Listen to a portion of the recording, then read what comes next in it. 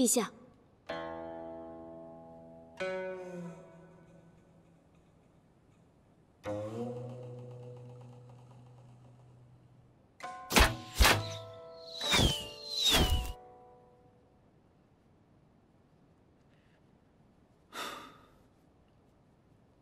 吵到你了？陛下的左臂刚好，还是歇一歇吧。今日初五，本该外出狩猎的。那臣真是耽误您大事了。今日不用你值守了，回去休息吧。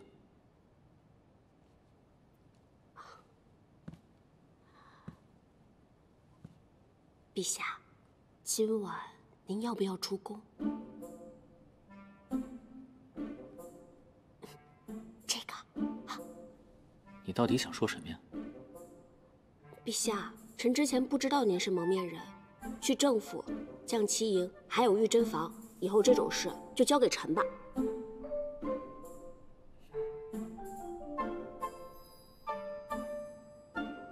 就凭你那三脚猫的功夫，那陛下可以教臣啊。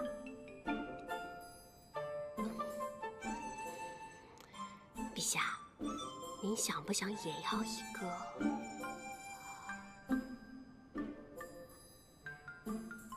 想不想也要一个将旗营来反击？那你有什么主意啊？之前我们去将旗营的时候中了机关，裘延之出面救了我们，我很感激。那个时候我以为他是个好人，与裘子良不一样，但没想到最后他跟我说御珍房的人杀了蔡氏，我没多想就去查了，可是中了他的螳螂捕蝉之计。这回你倒是想明白了哈。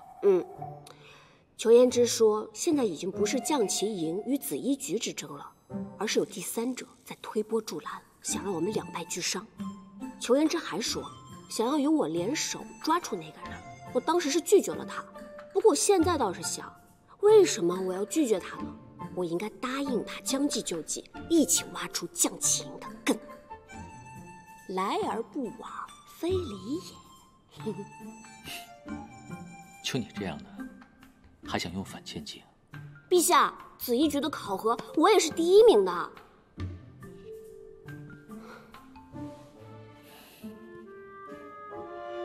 继续说。陛下，您知道御珍房为什么出了事只能逃吗？就因为他在暗处，见不得光，见光必死。而将旗营也在暗处，却为什么见光不死呢？陛下，我们跟之前不一样了，之前我们势单力薄，但是现在我们有这300死士，凭什么还要挨打？您说是不是？程若愚，陛下，请您下令。你早点回去休息去吧。啊？别想多了。可是我还不困呢，我看陛下也不困，而且我还没说完呢。我还有一些计谋，哎，陛下真的，我还有一些计谋还没有说呢，我。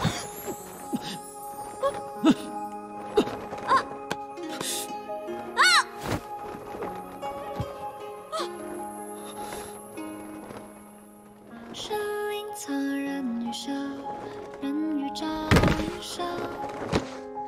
风见一缕红，红见一场风。凡尘颠乱时空，乱世点成灯。君未觉激怒，轻易渡我梦。昨日于地上情，孤军仍难言情语。命运自暗中梦着，一动莲香细雨。陛下，对不起，臣不是有意的，臣这就拉您起来。看你这个丫头啊，这么晚了，陛下该歇息了，有什么明儿再说啊。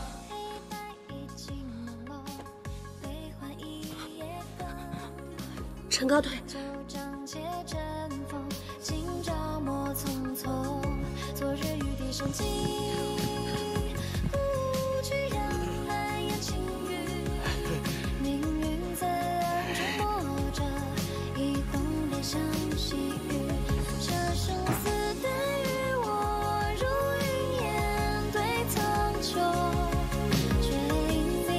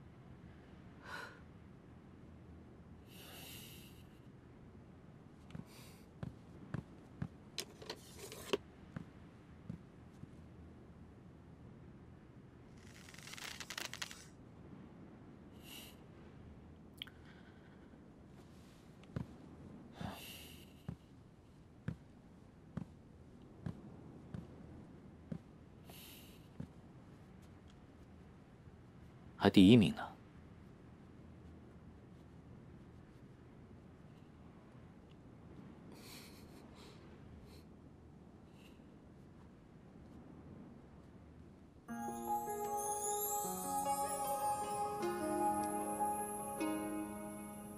山林侧，人语舍，人语照林舍。风见一缕红，红见一场风。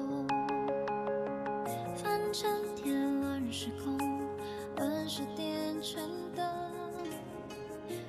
握弓的时候手要稳，拉弓的时候手也要稳，知道吗？陛下，啰嗦，内心更要稳。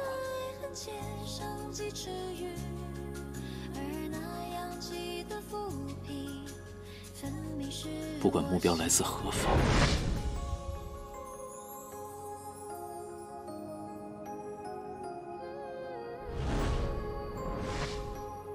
只要发现，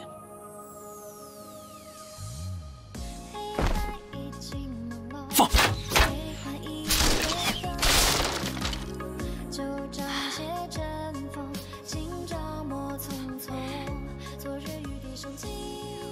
谢陛下，臣领教。好了。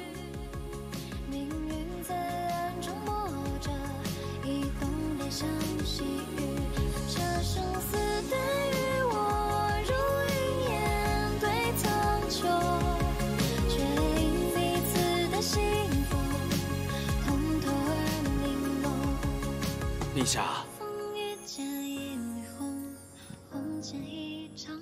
光王殿下来了。不犯失一，能活一时，不得一世，倒是可以效仿西汉时的皇霸，鼓励乡亭小吏蓄养家畜，再让他们接济给鳏寡贫户，如此也算是借太皇太后寿诞之名，恩泽百姓。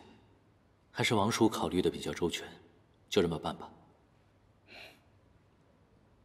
对了，王叔，见过他老人家了吗？太皇太后身体不适，未能见臣，臣也不好打搅。陛下，虽说不能铺张，但是家宴还是要办一场的，只请自家儿孙为一绕膝天寿。陛下，我这里有一份名单，请您过目。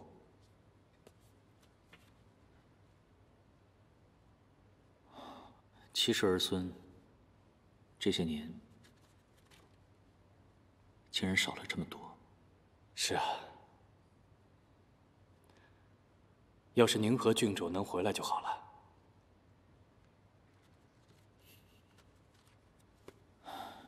听闻卢从节度使已逝，朕已命人前去哀悼，也不知他们见到宁和姑姑了没有？不如趁此机会接姑姑回来一聚。太妃周折了，更何况楚国公也不会让她回来的。陛下、殿下，你们说的这位郡主，就是嫁去卢从的那位郡主吗？听说她出嫁的时候带走了好多琴谱，连我们紫衣局都没有。陛下，您能不能写一封书信，要个手抄本回来？怀志，老奴在。没有告诉过你侄女规矩吗？啊！陛下教训的是。我怎么啦？怎么回事？你这丫头啊！你说这陛下跟殿下商议事儿，你插什么嘴呀？不是啊，伯伯，真的好多琴谱找不到了。要是能找回来的话，多好呀！你操什么心呀？你操什么心呀？你在这候着。一天天的，我这个心操的呀！哼，开心吗？头疼。开心点吧，长明宫难得有个活人气的。所以现在更头疼了，成天也不知道在想些什么。王叔，不提他了。这里呢，依朕看，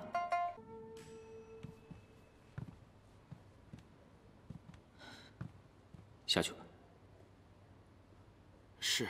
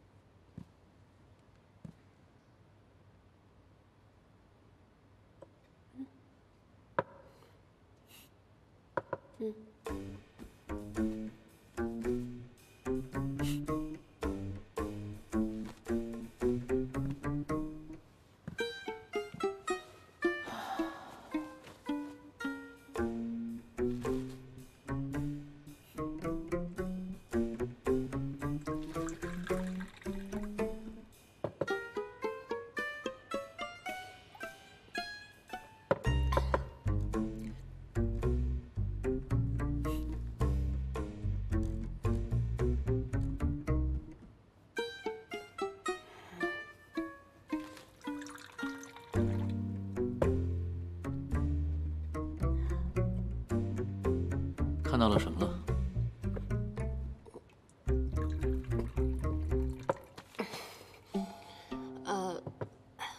御珍房原有509人，现在有277人。这8年间并没有执行什么真正的任务，而是全都内部斗争消耗了。那你可知将旗营有多少人呢？不知道。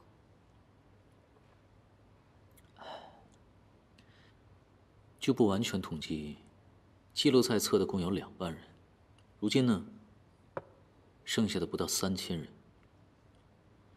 所以你还觉得御珍房残酷吗？即便如此，御珍房的训练方式也不一定是对的。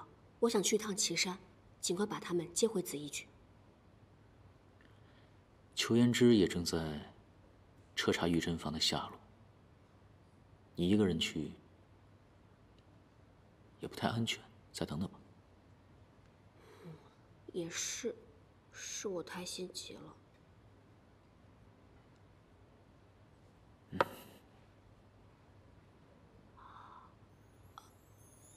哎，陛下，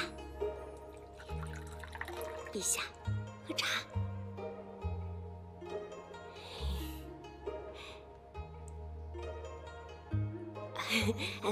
再来一杯。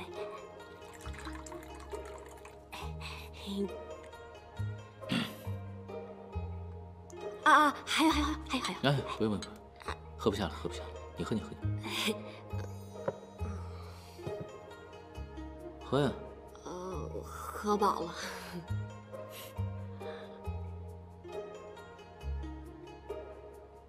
接着看。看。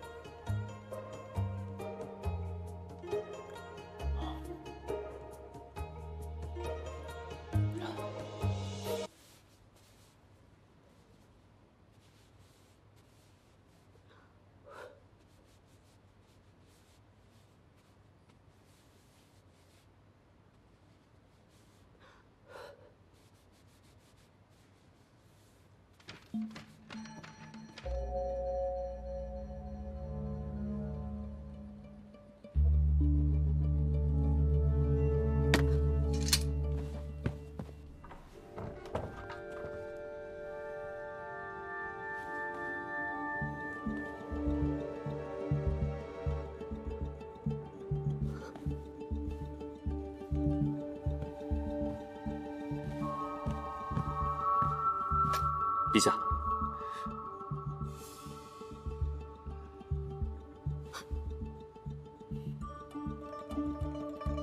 程若愚，出来吧。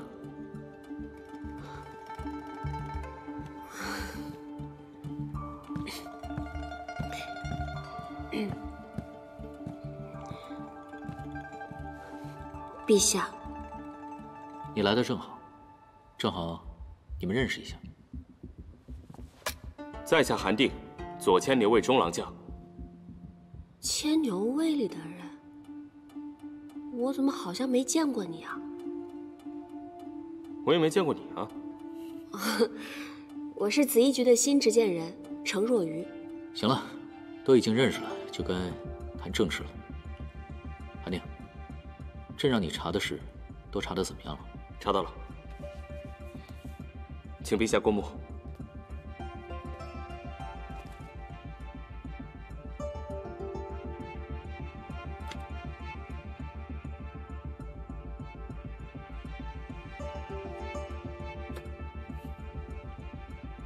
红姑，唆使政务行刺裘子良，引发出后面一系列事情的第三人。谁？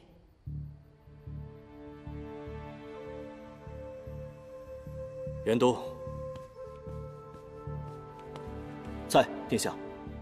把你查来的，全都告知丞相宫。政务平日里鲜少与紫衣局外的人接触，唯独跟寒凉殿守门老宫女红姑偶有往来。红姑的大姐是郑武的乳母，郑武死后的第3天，红姑就失足掉进了炭冶池里淹死了。失足？红姑原来是宁河郡主的侍婢，宁河郡主走后，红姑她逐渐失势，慢慢就成了守门的宫女。最近的1年时间内，她只收到了1封从宫外的来信，信是从哪里来？卢从。卢从？是宁河郡主写给他的。信件已被销毁，内容不知。和红姑同房住的人说，红姑在接到信后很开心，说她已经快要复起了。她想复起，除非宁河郡主回来。但是郡主是不可能回来的。为什么不可能？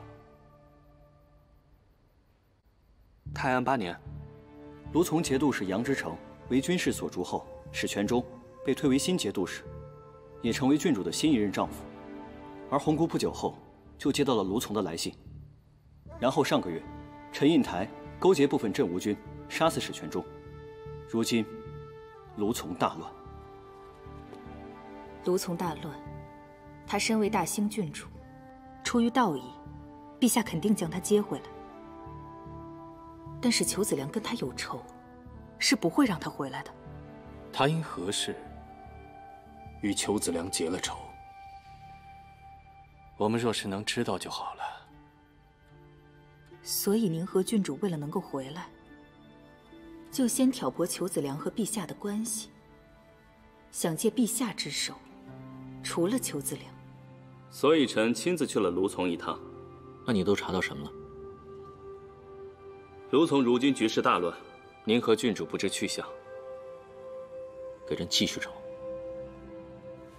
是，臣这就去查。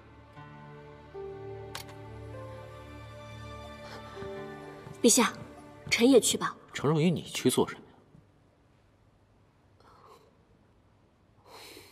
陛下，谢谢您。原来您早就派人去追查阿武一案了。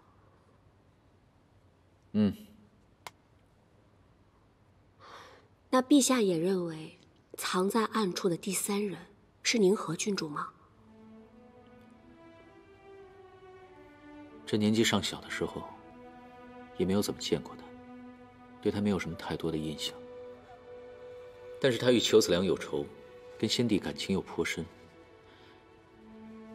要说是他暗中教唆的吧，也不是没有这个可能。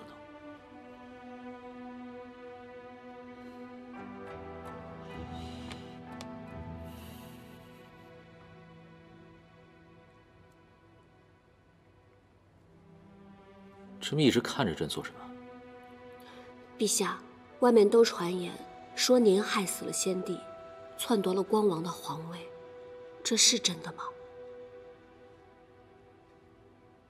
这一切都只是你的推测。宁河心性单纯，不是这种人。他远嫁卢从15年，这15年的时间，足够改变一个人了。不，我不相信这一切都是宁河所为。丞相公，我将这一切告知于你，是希望你能帮我们一起调查。是。为证清白，奴一定会查证此事。不过，若幕后黑手真的是宁和郡主，殿下打算如何处置？阻止他继续犯错。可他也许是在帮您。他恨邱子良，也讨厌陛下，却素来喜爱您这个弟弟。陛下跟邱子良若两败俱伤，最终得利之人，就会是殿下您。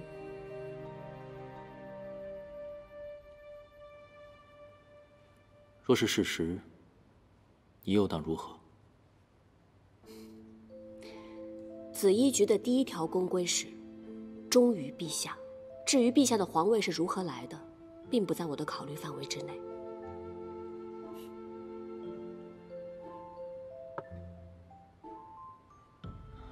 是吗？但是臣认为，陛下不是那样的人。陛下当年刻意放走了阿武，臣屡次坏陛下的事，陛下都手下留情，而且还为了臣受过伤。这样的陛下，怎么可能是弑兄夺位的人呢？外面的传言是假的。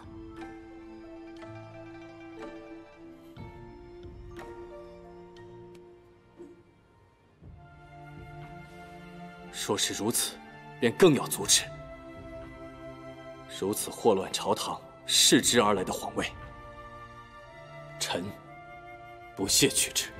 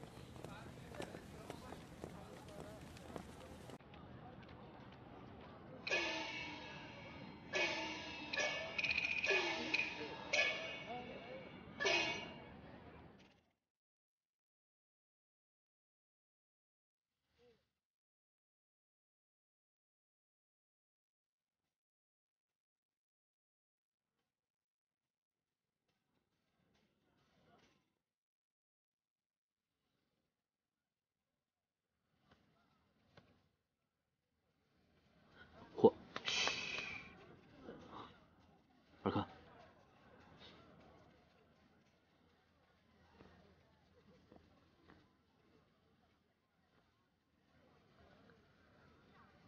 就知道你在这儿看戏。好。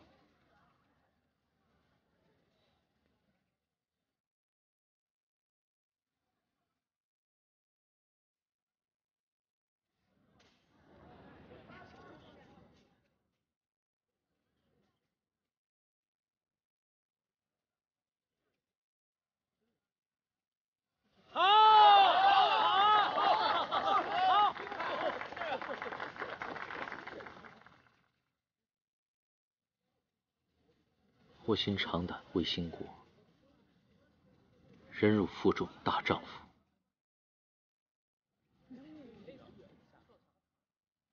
不除家贼，何以兴国？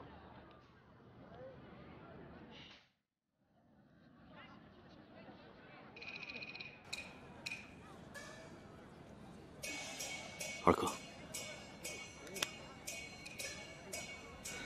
弟弟愿陪你打赢这场仗。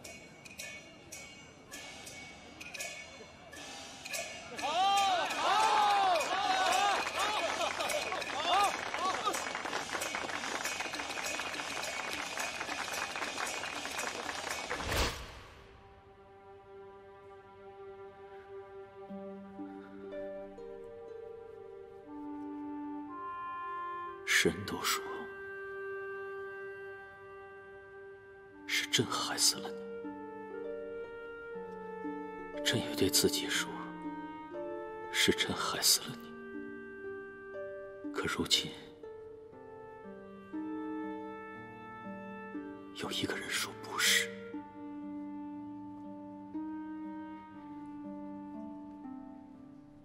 皇兄，你听见了吗？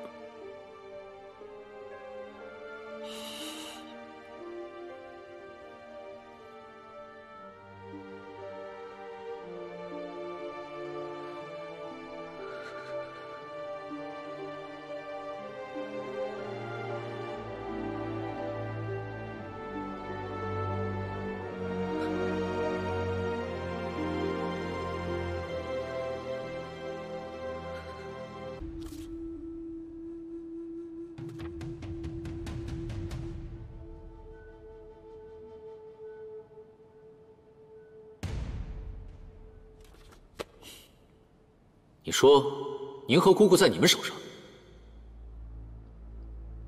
陛下，是我们镇吴勇敢的弥沙郡主，从卢从叛党手中救出了宁和郡主。那你们还挺见义勇为的。护送宁和郡主回恒安，镇吴义不容辞。是宁和他自己要求回来的吗？是弥沙郡主说的。如今卢从大乱，宁和郡主千金之躯不宜在外漂泊，不如回恒安娘家来。他们已在路上，想必再有半个月就到。怎么，楚国公以为不妥？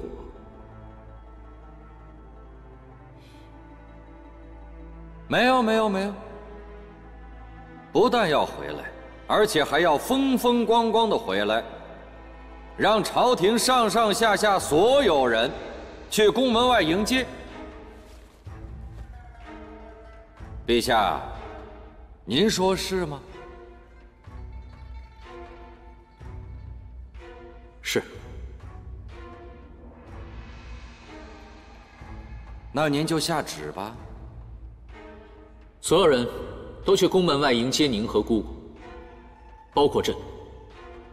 臣等遵旨。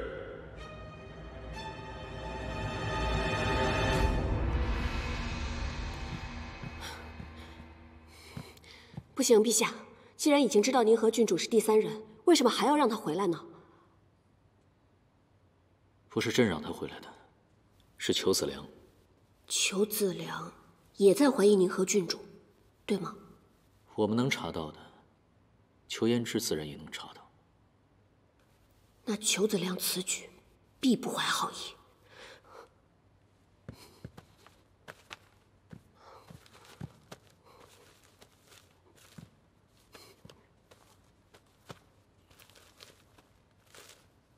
你翻什么呢？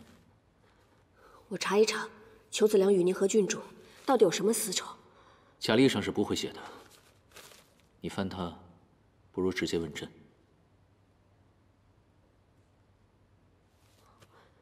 陛下，您知道？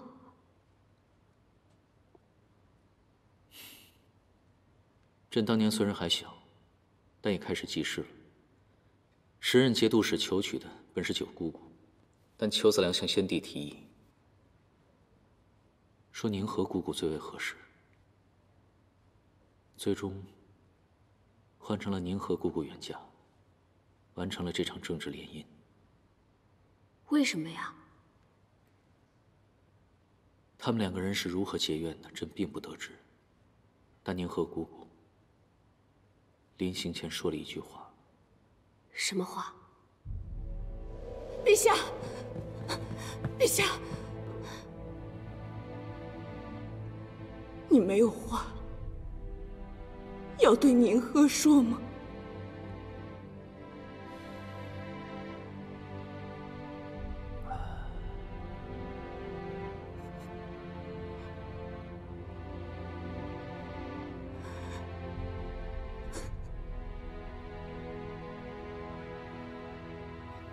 裘子良，你别得意，日月昭昭，天道轮回。你今日给我的，我总有一日会统统还给你。我会回来的，我一定会回来的。我知道你一定会回来的，欢迎你。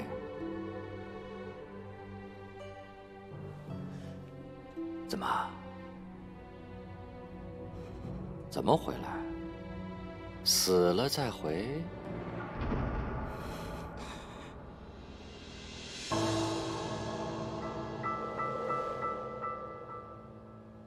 宁和郡主就是这第三人，已经无疑了。首先，他先让刺客去刺杀陛下，嫁祸将其营。然而陛下没有中计，所以他就动用了他的第二步棋——阿武。他是郡主，自幼在太后身边长大，宫中留有老人，所以他可以让阿武顺利进宫，再唆使阿武在寿宴上行刺裘子良。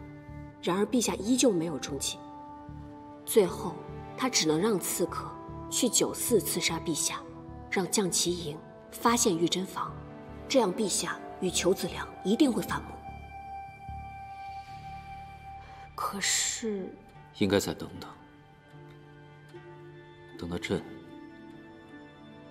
跟裘子良分出个胜负，或者两败俱伤之后再回来也好。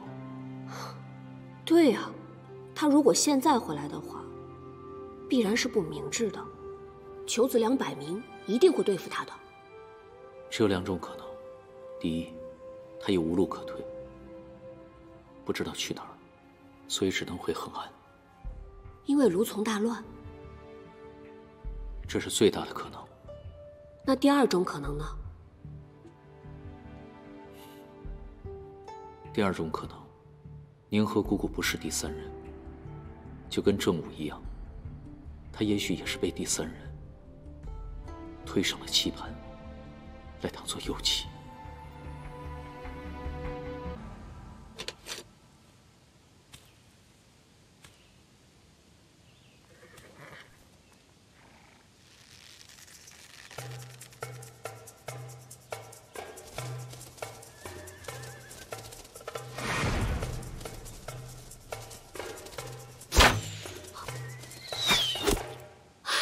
2只拳重，陛下好剑法。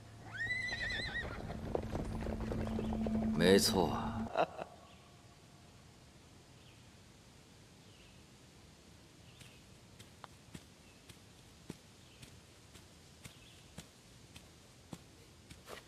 陛下，他们已经下山去找寻您刚才打的猎物了。朕想到了一个主意。什么主意？陛下，请说。如何让御珍房那300人光明正大的回来？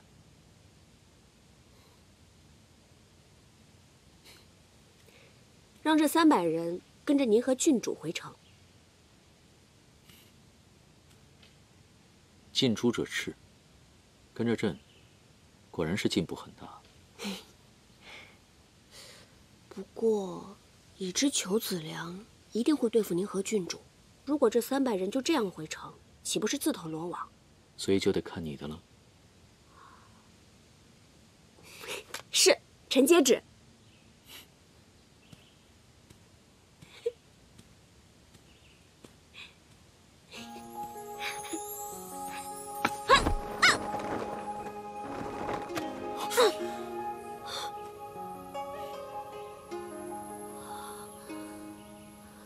山林苍人语笑，人语照林梢。风见一缕红，红见一场风。凡尘添乱世空，乱世点春灯。君未觉气浓。陛下，您射中的猎物都找到了。没看到朕正在忙着吗？滚！是。弟兄们，快走！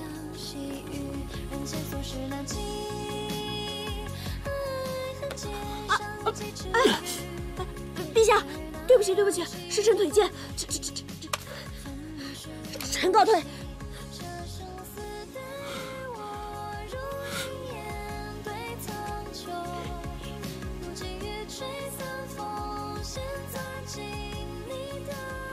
小腿还挺有劲儿。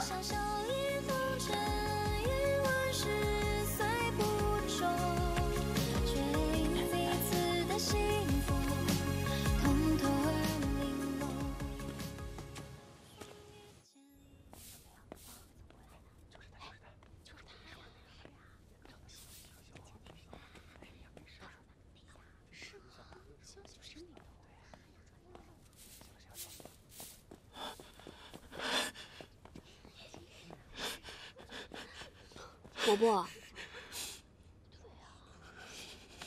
来，慢慢走。哎呀，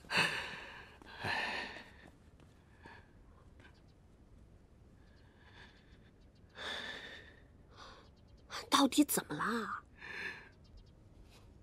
伯伯实在没有想到，我还有当皇亲国戚的命。您到底怎么了呀？啊？月儿，你跟陛下的事儿啊，伯伯都听说了。别不好意思。之前陛下为你上药。哎呀，您别胡说八道，那都是没有的事啊。脸红了，脸红了，脸红了，你看看。我的好侄女儿，说1000道10000，记住伯伯这句话。到时候呢，就好生的侍奉陛下。哎，到时候……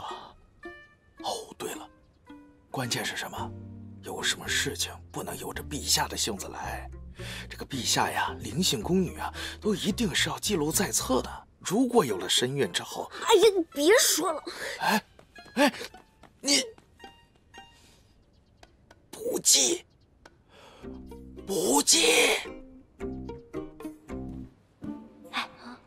听说他就是昨天打猎时侍奉陛下那个人。听说陛下特别喜欢他，也不知道他走了什么运。我听说啊，他可能会被封为妃子。真的假的？你说这以后不飞上枝头做凤凰了？就是。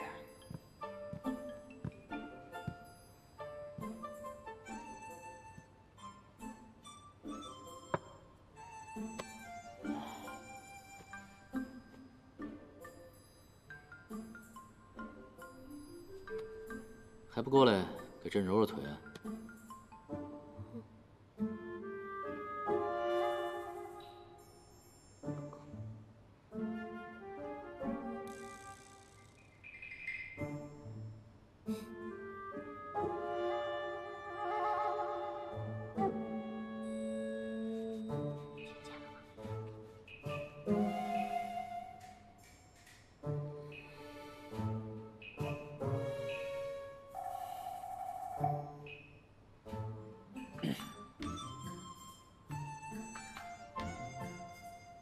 过来呀，给朕揉腿，你听不懂人话吗？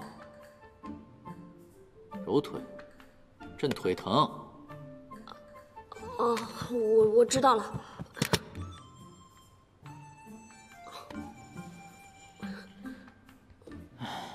怎么还那么笨？交给你个事儿。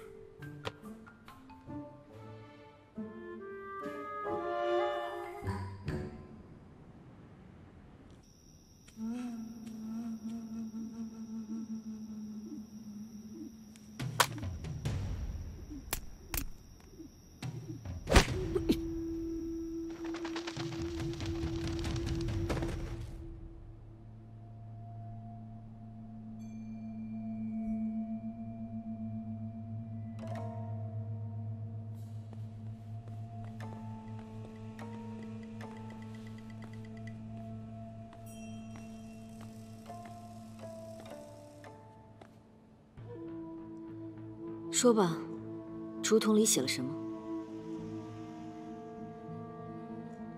严兄，带兵去紫衣局抓人。凭什么？就说玉珍房私藏兵器一案，与紫衣局有关。你没有证据，那也可以先收押入狱，慢慢查。一日查不到，一日不放。你如何？想说了？对我用刑吧。不用。你的好姑姑程曦和整个紫衣局的人，都会入狱，替你受刑。你不用拿姑姑他们的性命威胁我，大不了我抹了脖子，去地下陪他们。陛下，我们假装把宁和君主秘密转移，然后试探裘延之的反应，看看他们准备做什么。对。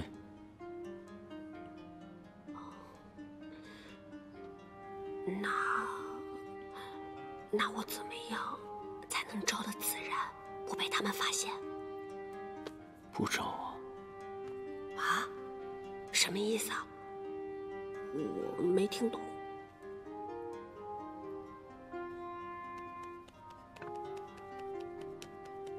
你呢，是绝对不可能会招供的那种性格，所以只要死咬着不招就行。那怎么把假消息传出去啊？有人会替你招的。谁？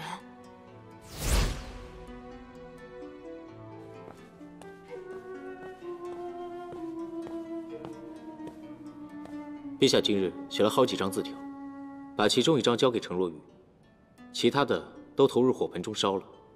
高嫔趁他走后，从火盆中捞出了这个。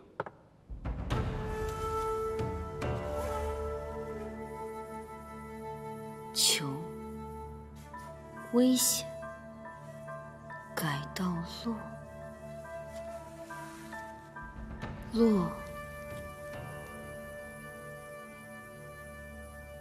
洛阳。这个消息让高嫔献上，总会比你招供更可信吧？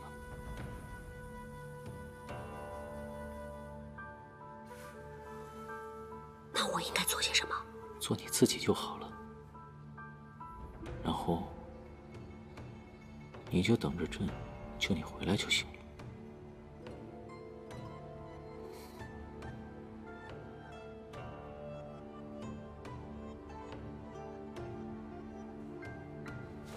是。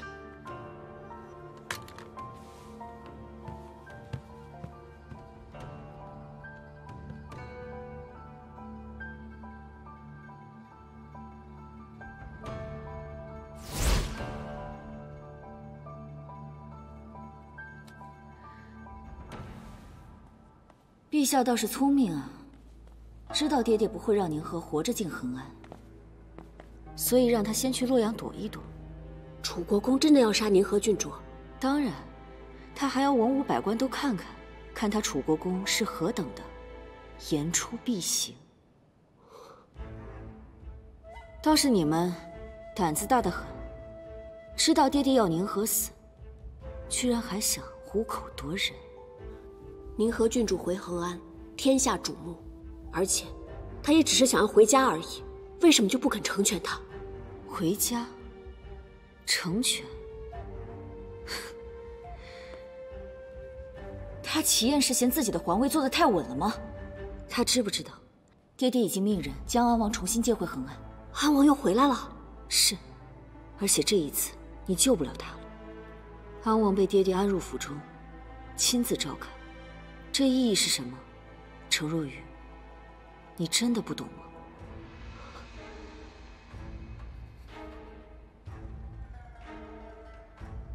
告诉齐燕，不要再忤逆爹爹，不要再管宁和的事。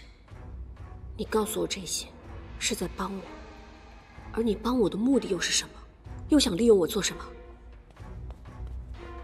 大人。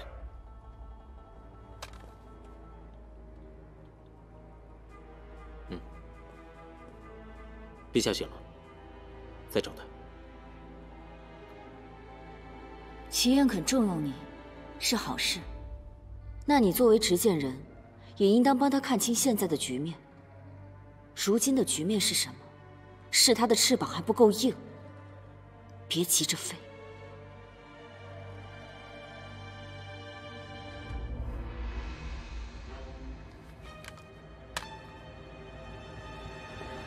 这整个长明宫啊，命最大的就是你这条小杂鱼了。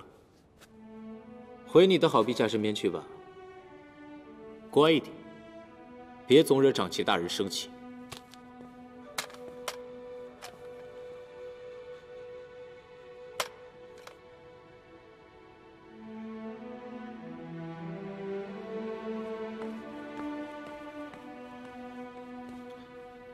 我听说，齐燕对他态度大变，从讨厌变成了喜欢，还有意要纳他为妃。孤男寡女，出生入死总在一起，难免有情。那咱们俩，不也是孤男寡女，出生入死总在一起吗？派人坚守通往洛阳大小官道，另增派20名卒子去晋阳，一定要接到宁和郡主，切不得，全都不要回来了。是。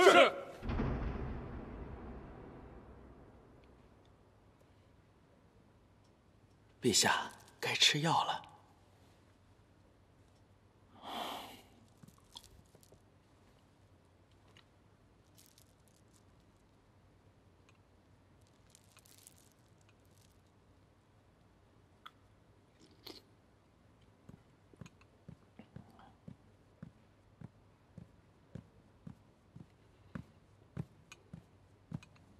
陛下，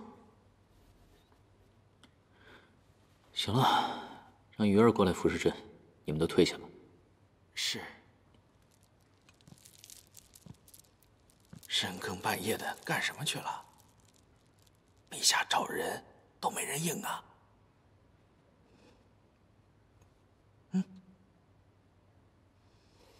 退下吧都。是。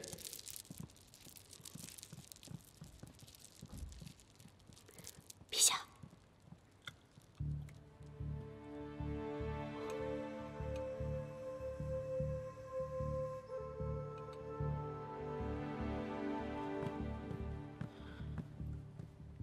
程若愚，把帘子放下。是。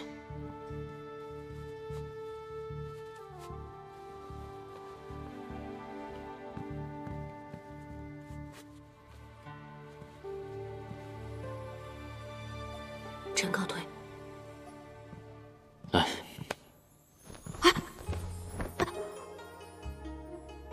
陪朕睡会儿。睡。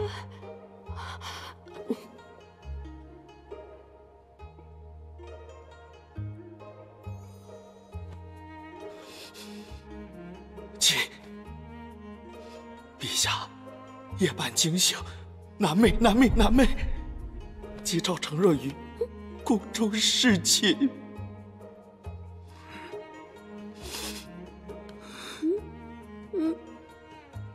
脱鞋啊！你怎么还这么笨？哦。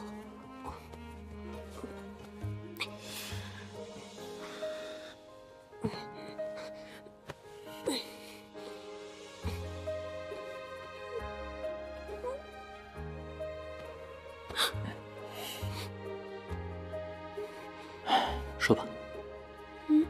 说什么？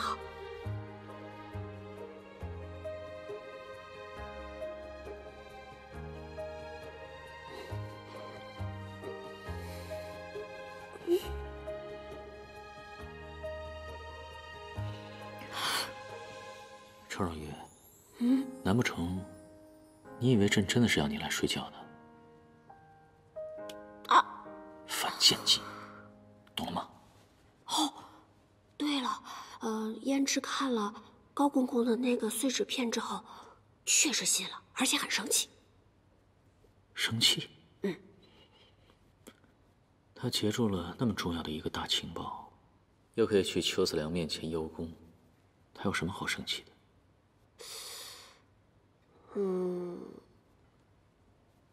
人什么恩呢？10万火急的，发什么呆呀？胭脂真的很奇怪，她好像真的不想陛下有事。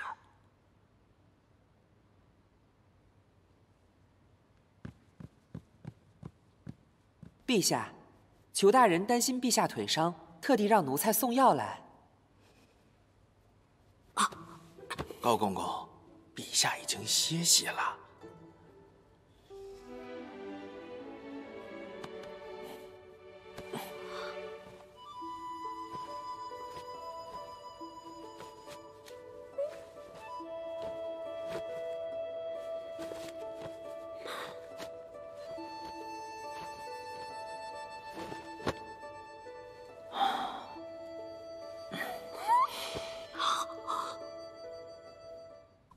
哎呀！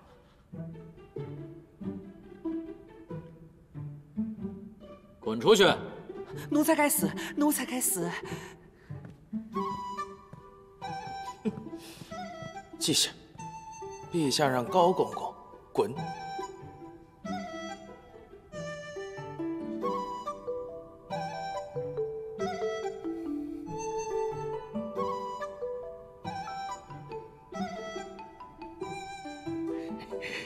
写，好好写。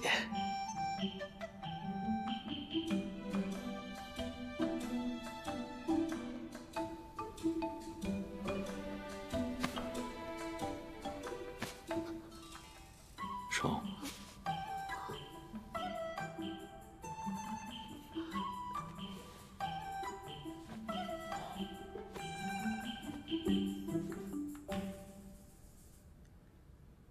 所以，邱子良会在宁和姑姑入城时动手。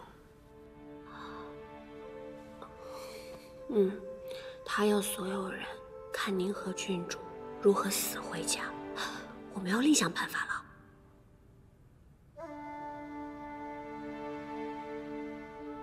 你去一趟岐山，去看看那帮死士的武功如何，是否可信，姿势体大，我们每一步都不能错。陛下，我有话要说。说。如果那第三人是宁和郡主的话，居心叵测，陛下您还救不救？你以后说悄悄话，声音能不能小点？您还救吗？果然是色令智昏。什么？没什么。那您还救吗？救。即便是惹怒邱子良，换安王登基也救。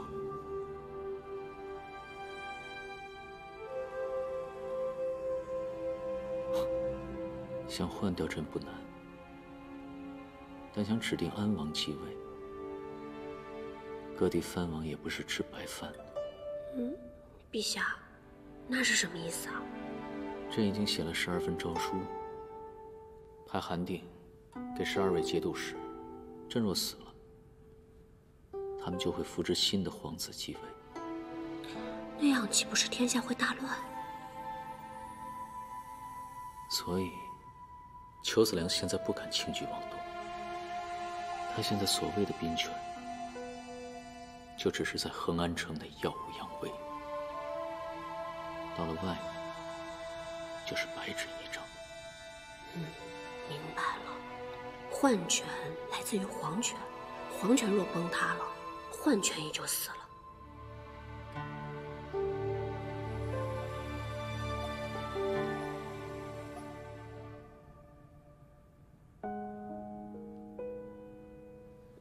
陛下怎么了？我说错话了？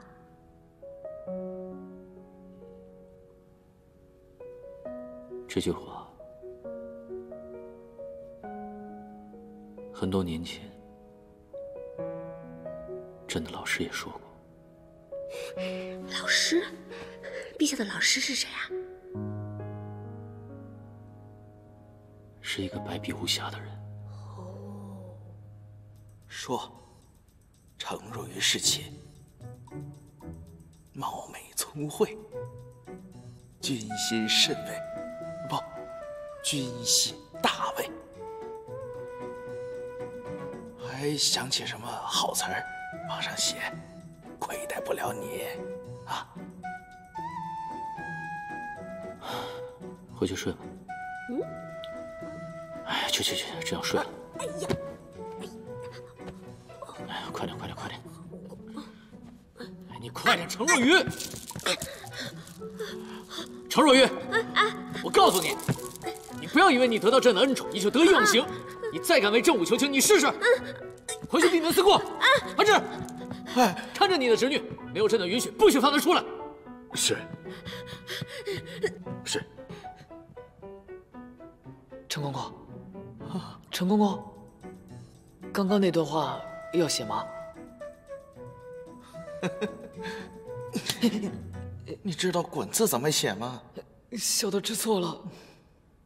滚啊！这又是怎么了？这是。哎呀！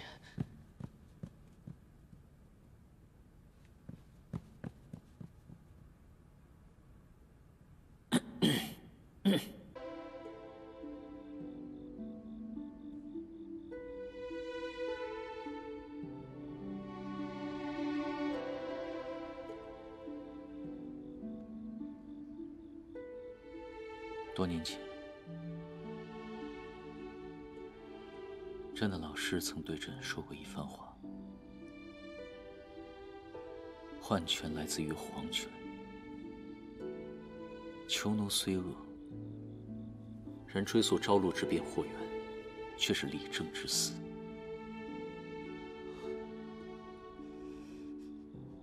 陛下，千万要慎言。无妨。方圆10丈内，无第3人。李旭此人才大智疏，虽与正路相交，共为皇兄效命。然朝露之变失败后，朕擒住其心腹，审讯得知，李旭曾跟心腹说，若事成后，为了防止正路功劳比我大，必处之。皇兄用人不当，轻信了2个小人，所以导致消息泄露，被邱子良所知。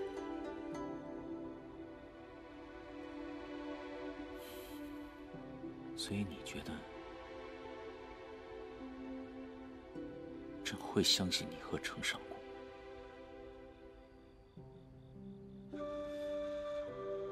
陛下，老奴对陛下赤诚之心，那是天地可见，日月可见。陛下，老奴绝不是理政之辈。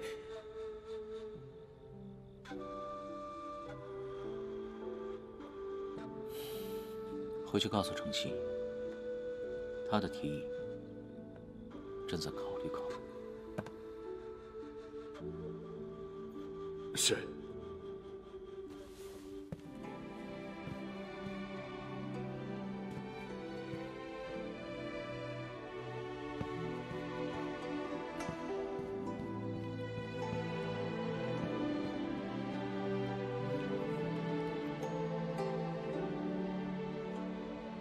不知马骨伤寒水，唯见龙城起沐浴。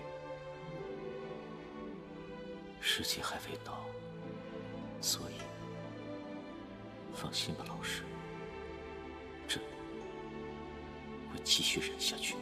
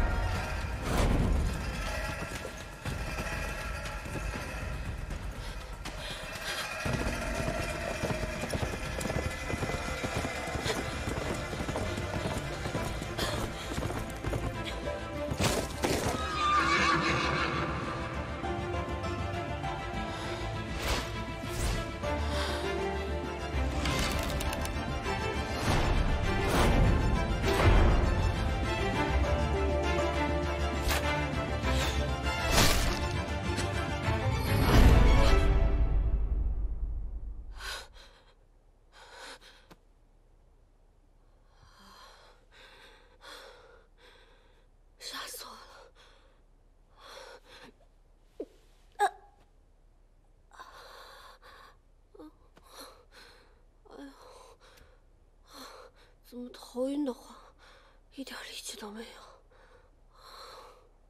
这是吃了什么药啊？不是要这么惩罚我吧？半年练不了功的话，那怎么保护陛下呀？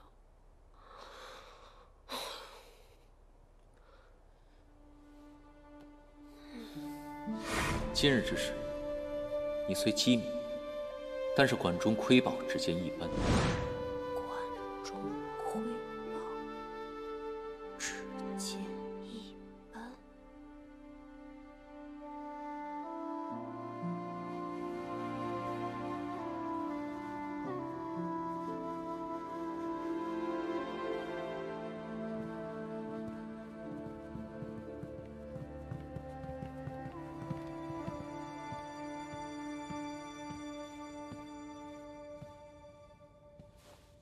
恭喜陛下，昨日逃过一劫。但爹爹的雷霆震怒，陛下能抵挡得住吗？接下来要做什么？软禁？美人计。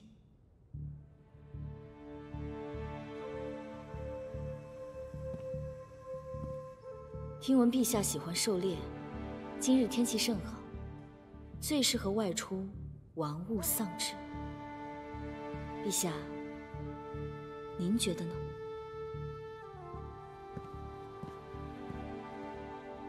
陛下，您该上早朝了。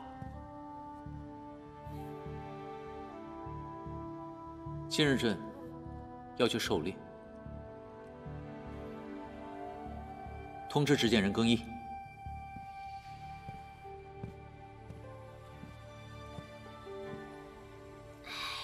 要是等我病好了，我一定要吃个够。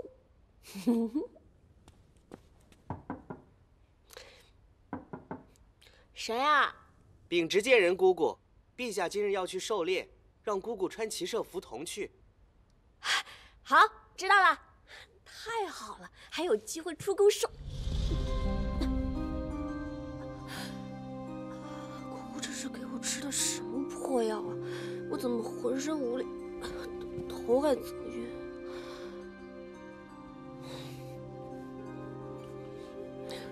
我得去换身行头。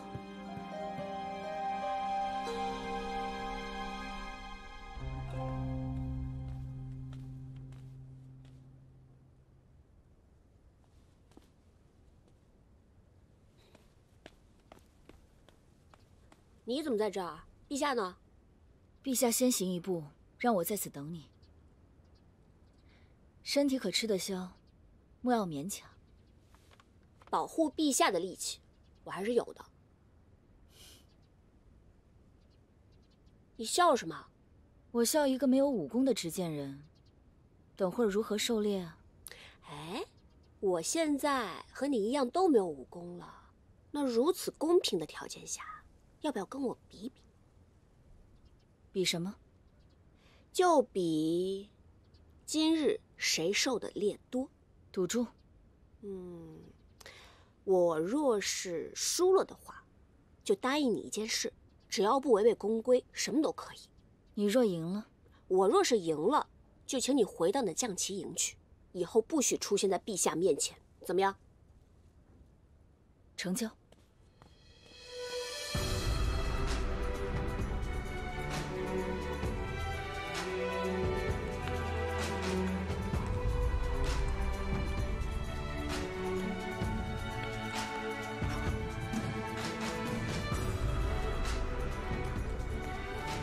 参见陛下。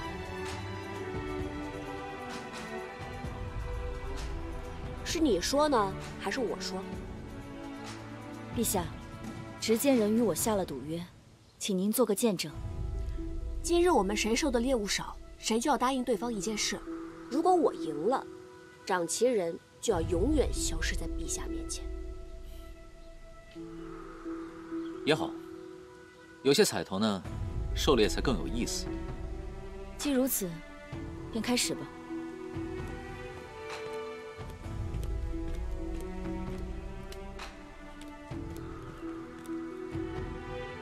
我一定赢。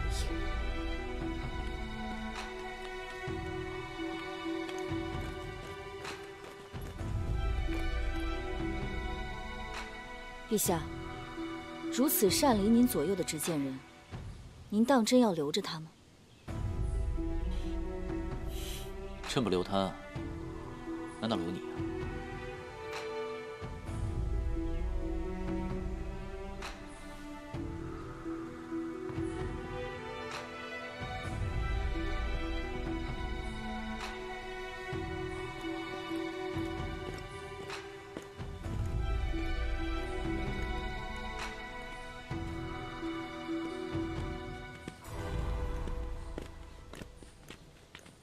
小兔子，你快点来！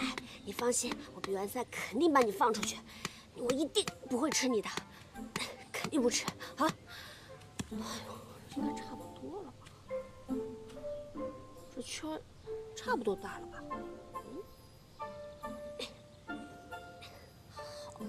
程若雨，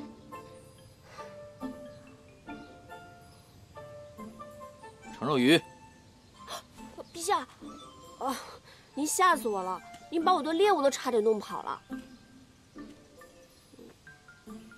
这里何来猎物之有啊？连个鬼影子都没有。本来是有的，但是您一喊就把他给吓跑了。程若雨，你敢对这淫词不敬？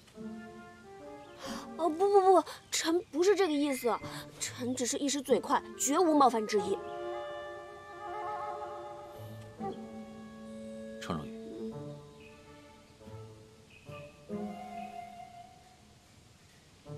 你果然只会管中窥豹。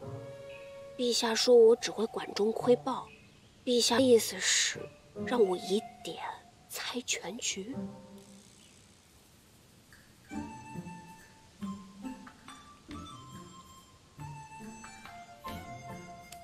还不走？比赛马上就开始了。哦。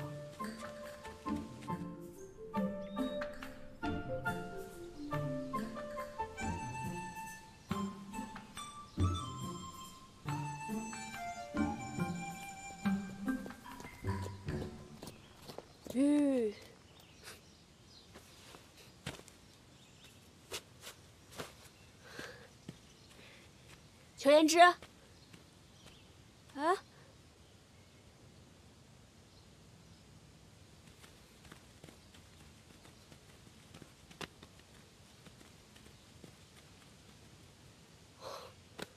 你这不是作弊吗？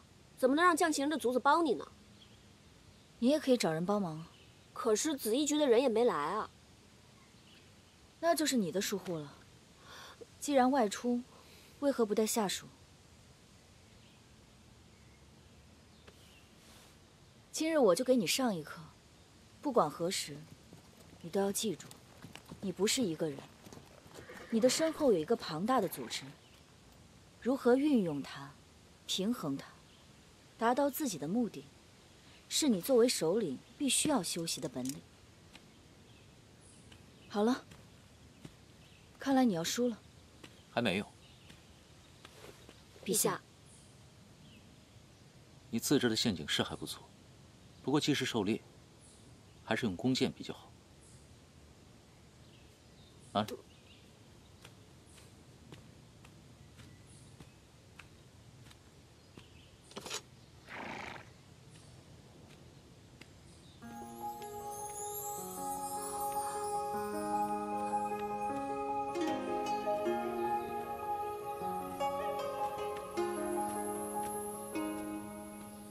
山林苍人雨袖，人语照林梢。风见一缕红，红见一场风。凡尘颠乱时空，乱世点春灯。君未觉情浓，情意透我梦。昨日于地上情，孤君仍难言情语。命运在暗中默着，一动莲香细雨，人间琐事难尽，爱恨千上几尺余。而那样记的浮萍，分明是我心。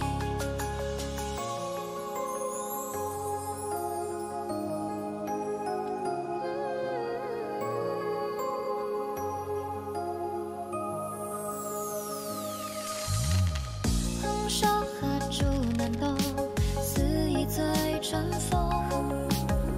情歌放晴空，偷得半日舍。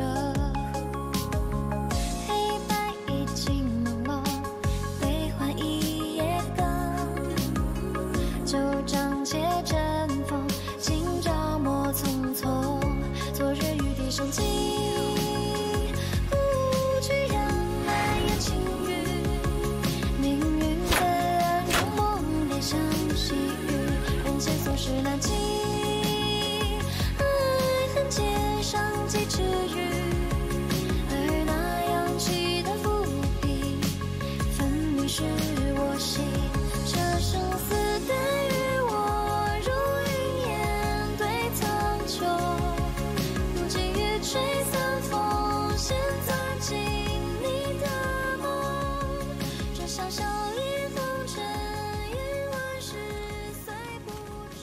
既是猎狐，自是狐狸才算数。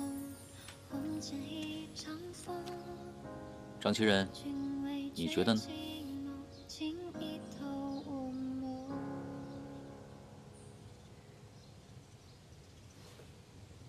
是。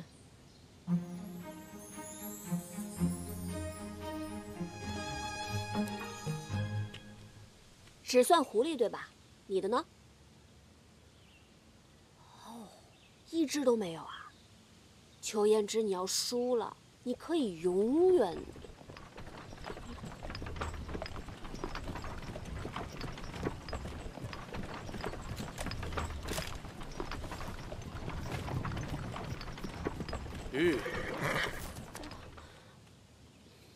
哪来这么多只狐狸啊？用之前的猎物跟商人换的。陛下，他又作弊。我们的赌约是谁的猎物多谁赢，后来按陛下的意思，改为谁的狐狸多谁赢。至于这狐狸是自己猎的、族子猎的、陛下猎的，还是商人猎的，都应该算，对吗？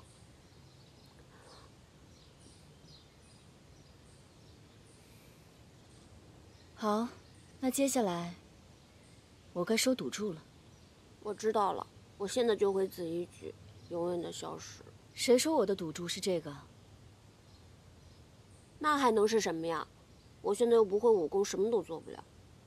放心，这件事你一定能做的。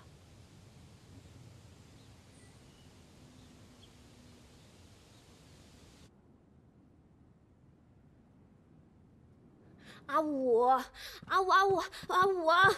我的好阿武，我求求你了，你就帮帮我吧，我帮你捏捏肩，揉揉腿。啊，求你啦！拿来吧，不过只此一次啊。我发誓，我绝对不会再输了，放心。裘胭脂赢了这么大的赌注，却只让你来绣花。想让我出丑呗。不过我在他那儿倒学到一招，自己不会的就让下属去做。我是说，好朋友做的话，当然更好了。这不像是将其营的行事作风，至少绝不是裘子良的作风。那裘子良是什么作风啊？防患于未然，斩草要除根。上宫。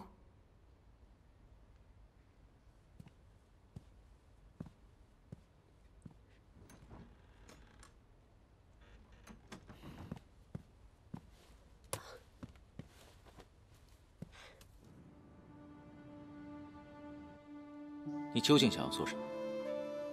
陛下所指何事？昨日你逼朕服毒，却又故意拖延时间，等了半个时辰。为何？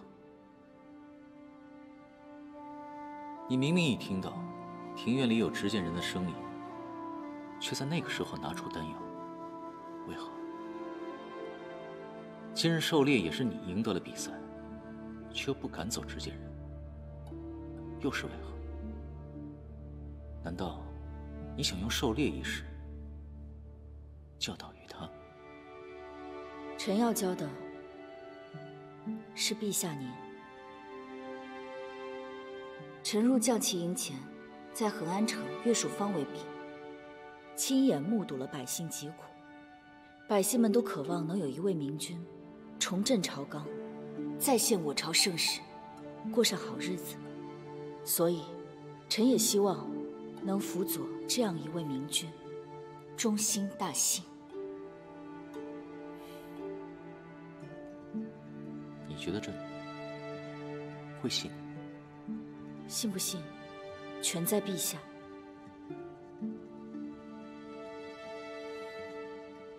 臣先行告退，还请陛下三思。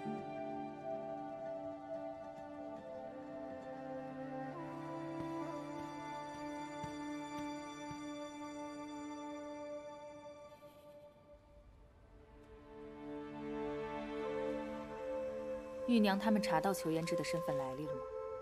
他确实有问题。九胭脂在岳蜀芳8年前被裘子良看中，选为其子，之后过77关，剩99人，成为裘子良的义女。可是她先天不足，患有心疾，不会武功。不会武功？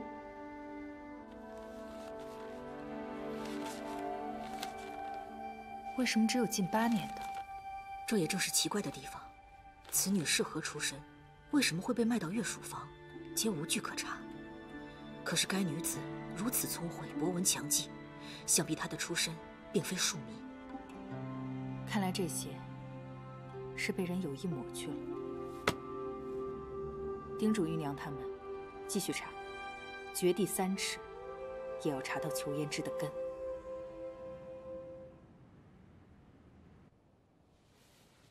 给皇祖母请安。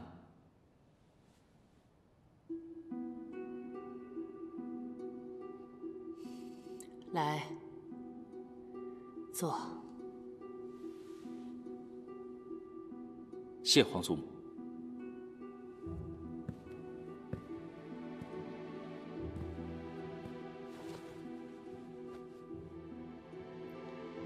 陛下日理万机，不忙朝政，却来哀家这儿，岂不是会误了国家大事？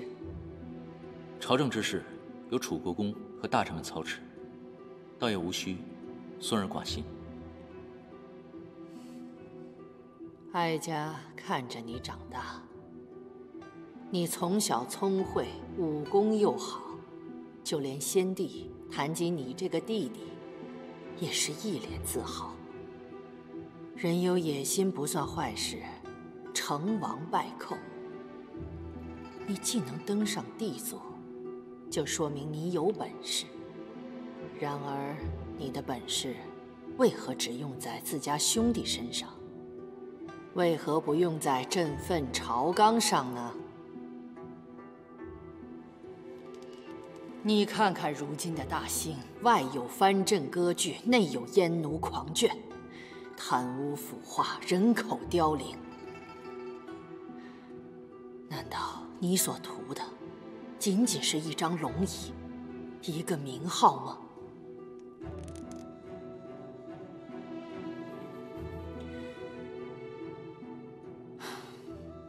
你走吧，哀家累了。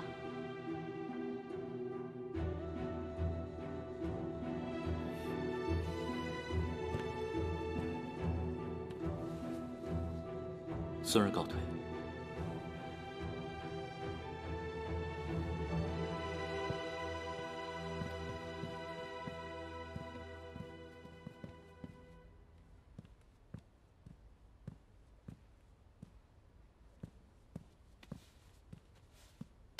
愿赌服输。你怎么不问我是怎么绣的？找别人绣的。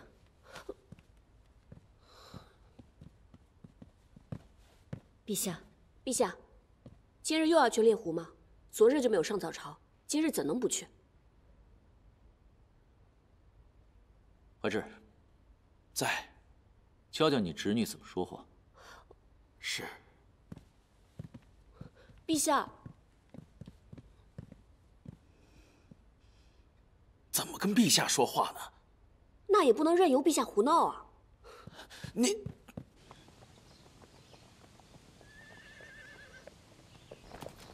陛下，是不是那个裘胭脂逼你不让你上早朝啊？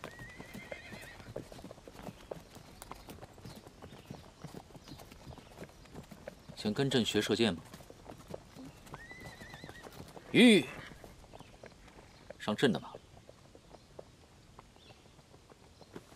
玉，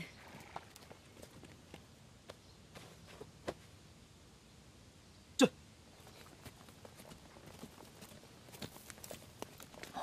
朕自己也不想上朝。为何？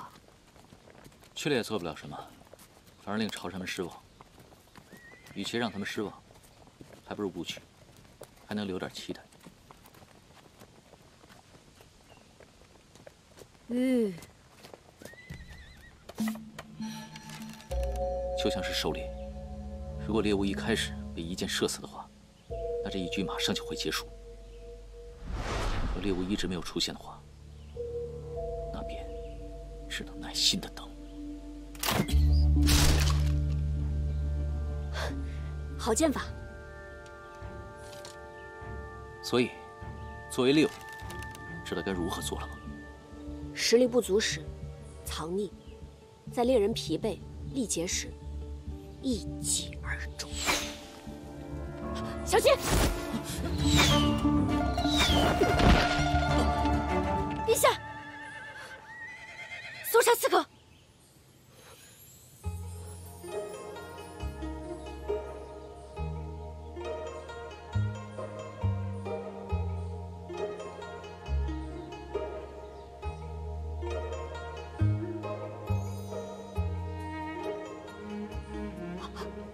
陛下，你有没有事？疼不疼啊？我被你砸的疼。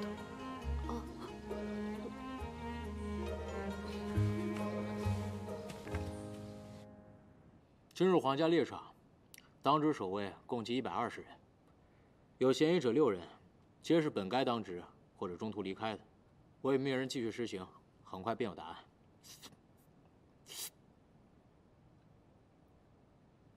不是没成功吗？何必如临大敌呢？刺客目的不在刺杀，而在嫁祸。谁啊？我。今日奇艳遇刺，而我恰巧没带卒子，好似我故意为之。谁啊？子怡菊。爹爹仇家满天下，不可掉以轻心。卯时前，我要看到供词。还有，出去吃。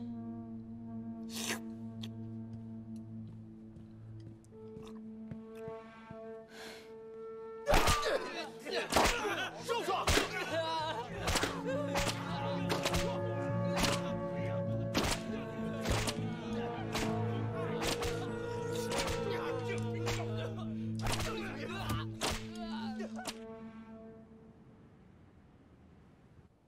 陛下，此事一定要彻查，不能就这么算了。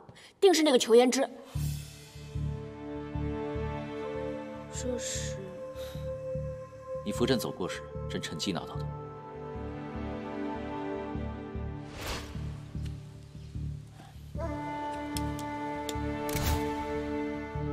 此剑没有淬毒，也没有放血槽，就算射中的话，也并不会是重伤。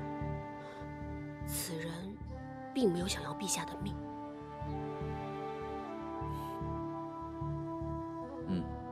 那是为何？谁会知道我们今日去狩猎？裘言之。那又是谁能潜入戒备森严的皇家狩猎场呢？将旗营的老鼠们。那朕若受伤，谁最得利？裘子良。陛下，既已知晓答案，臣这就去教训他们。正是因为答案太过于明显，所以才不是。那裘子良若想动朕的话，直接开口便是，也不需这么做。今日之事有大漏洞。漏洞？刺客得知朕带你和长旗人去狩猎，你浑身乏力，长旗人也不会武功，身边还带有卒子。若你是刺客的话，你会怎么想？假装卒子，混在暗卫之中。但是，裘言之今天没有带卒子，这就是漏洞。此人的最终目的是嫁祸裘言之。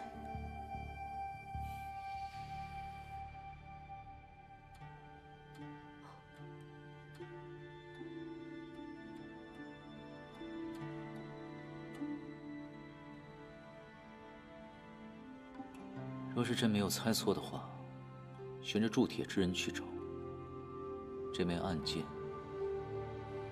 必是裘父所制。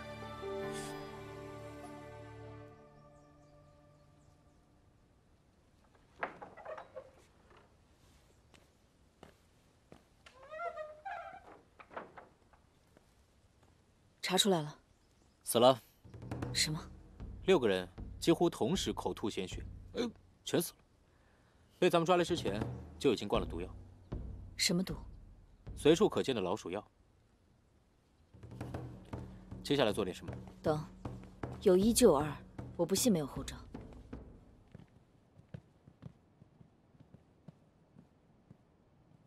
陛下，臣没迟到吧？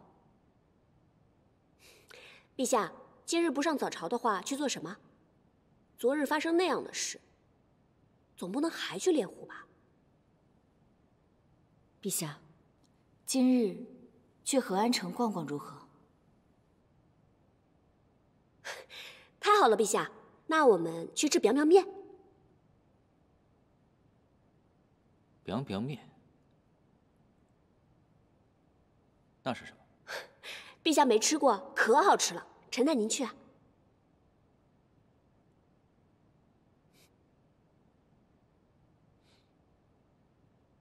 陛下，陛下。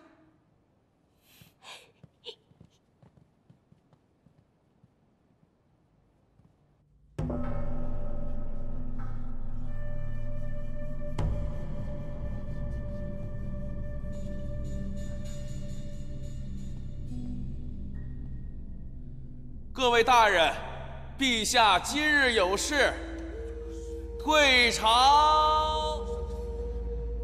爷爷，今日政务又得您费心了。本宫原本以为新帝登基能轻松点儿，可没想到陛下竟如此贪玩。唉。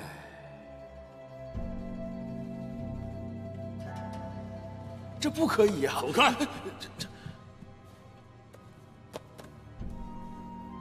哼！哈哈哈哈哈！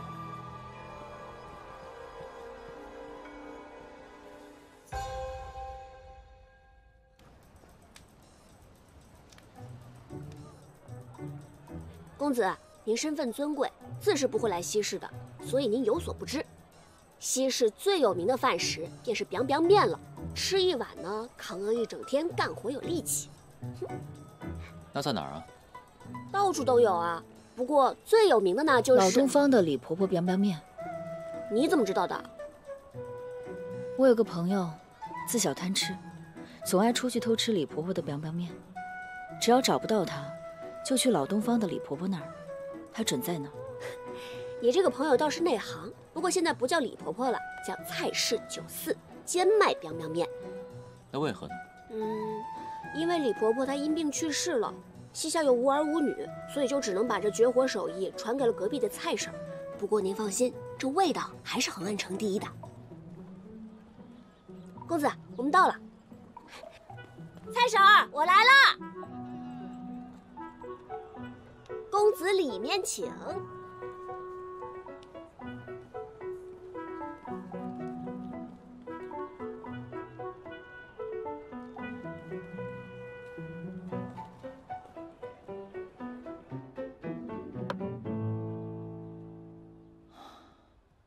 面来喽！面来啦！哦，等，哎呀，哎，蔡婶儿，这碗面就放那儿好了，啊。老板结账。好嘞。客官，里面就是这个味儿。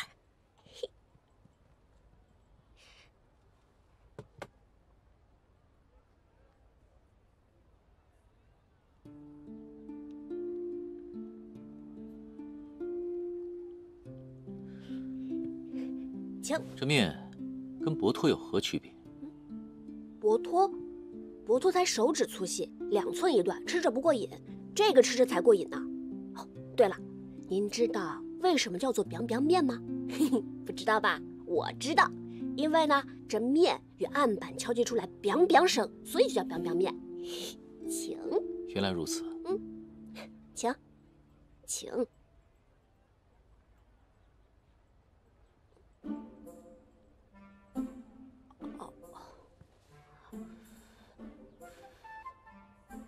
烫了。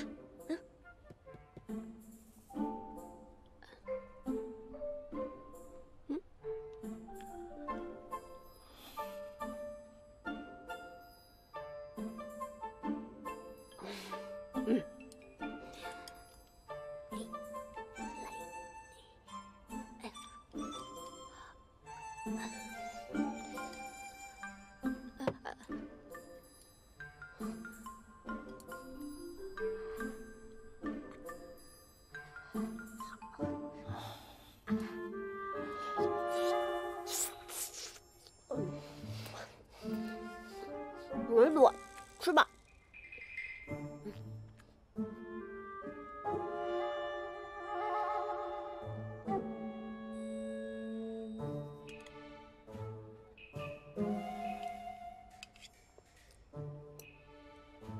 请。吉在皆是，无需多礼。那臣就不客气了。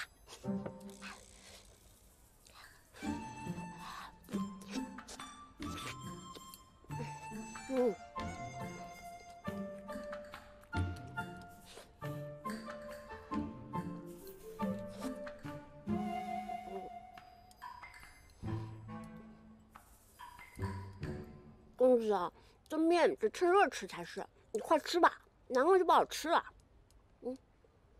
是。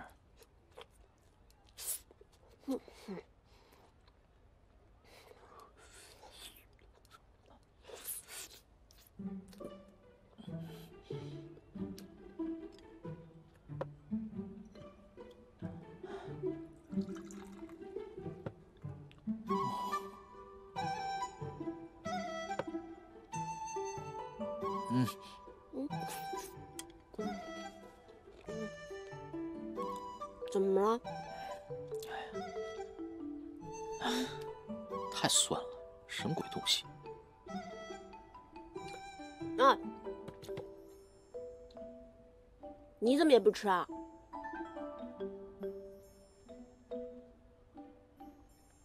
吃过一次，也嫌酸，便不再吃了。